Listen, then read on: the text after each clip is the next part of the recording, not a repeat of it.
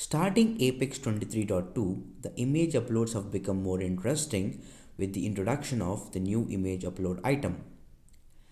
This item shares similar functionality with the file browse item but includes additional capabilities specifically designed for image uploads. Using the display as property, you can change the look and feel of this item. When you select the icon drops on option, you can also specify a preview size. When you upload an image using the image upload item, a nice preview of the uploaded image is displayed. Additionally, if you want to select a different image, you can click on the cross mark to remove the image and select a different image. The image upload item also provides the end user the flexibility to crop the image. You can select an aspect ratio for cropping from the available options or define a custom aspect ratio.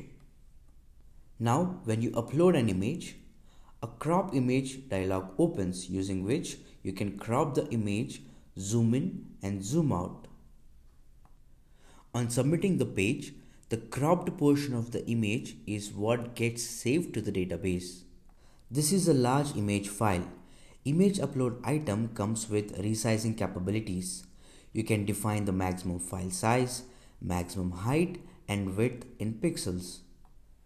The image upload item resizes the image based on these settings.